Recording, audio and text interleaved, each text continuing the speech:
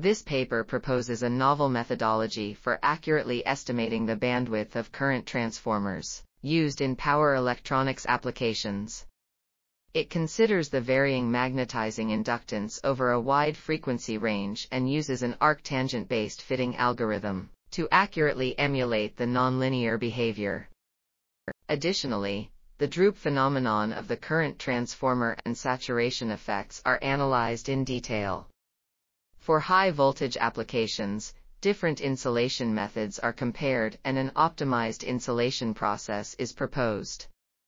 Finally, the design process is experimentally validated.